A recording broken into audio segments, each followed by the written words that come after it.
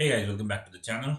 And in this video, we are going to talk about static pods. So in the last video, I did give you a little brief of static pods. What are they? So in this video, we are going to go into details of static pod and see how we can actually deploy a static pod. So static pod is one concept that you won't actually, come across in your day-to-day life if you're working with Kubernetes, if you're working in a production environment.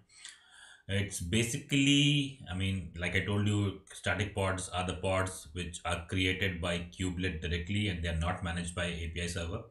Although once created, you can view them on the API server using kubectl command, but that is just a mirror object. So you can't actually manage static pods using your Cube API server. So what is the actual use? So for you, you probably wouldn't actually have to deploy a static pod for anything, right? But it's used by the tools like kubeadm. So if I go to my master node, so right now I was on my worker node, so I'm on master node.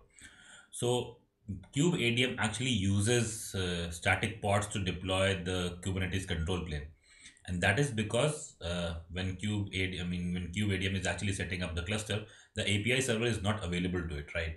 So that is why it deploys all the Kubernetes control plane as static pods. So in the last video, I showed you the directory where the static files, the stat files for the static pods can be found. So let's just look into the directory, which is etc Kubernetes manifests, right? So you can see this has all the YAML files of all the control plane. So you have scheduler, controller, kube API server, and etcd.yaml.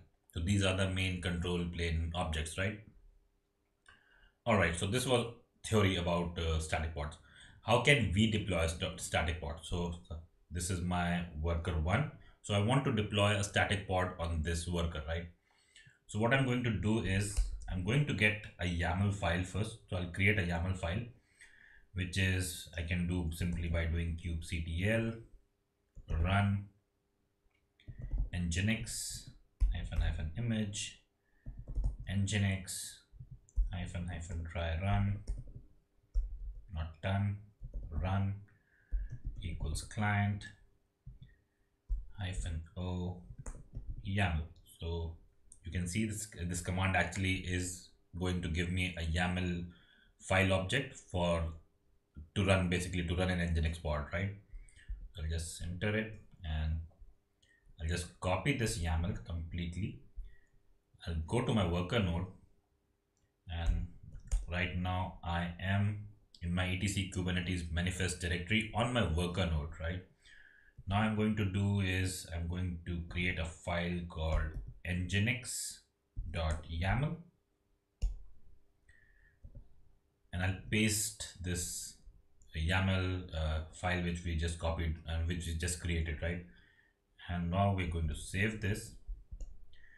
And next what we are going to do is we are going to restart Cubelet. So systemctl restart Cubelet.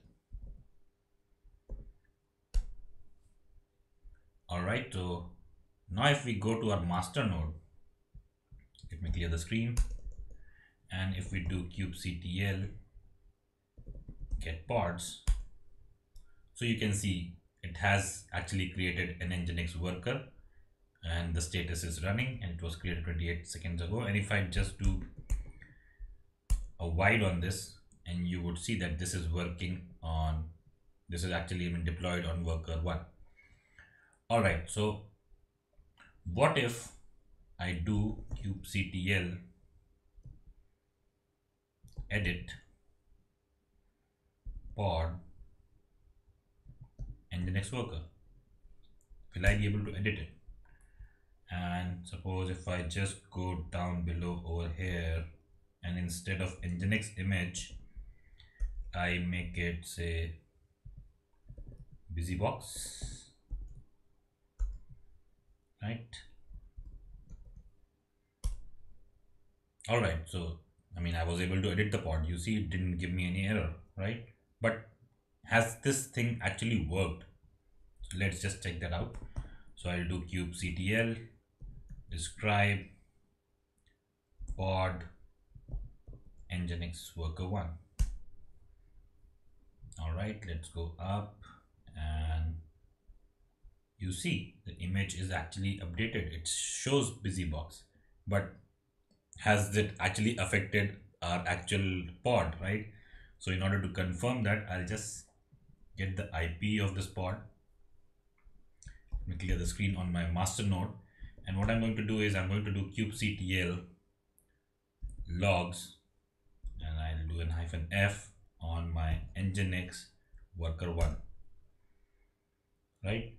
And I'll go to my worker node and I'll do a simple curl on the IP address, which is basically I'm just curling the nginx homepage, right? So you see, I still get the nginx homepage. Instead, I actually changed the image, but that was just a mirror object. So that is what I was trying to tell you, that you will get to see those pods on the API server using your API calls like kubectl, but you can't actually manage that using your API server. So you see, if I come across on the logs, you see there's a request, right? So still, it is still functioning as an nginx pod, even though we have updated the image. The actual pod has not been updated. It's just the mirror pod which has been updated, right? Cool. So yeah, guys, this is it for this video. This is all about static pods. You would probably won't, come across them in your day-to-day working, but it's good to know about them. In the next video, I will actually cover probes, which are very important concept in pods basically. So there are three major probes which we would go over, and we'll see how we can actually deploy them right inside the pod. Cool. So this is it for this video, guys. Please do subscribe to the channel before leaving, and thank you for watching.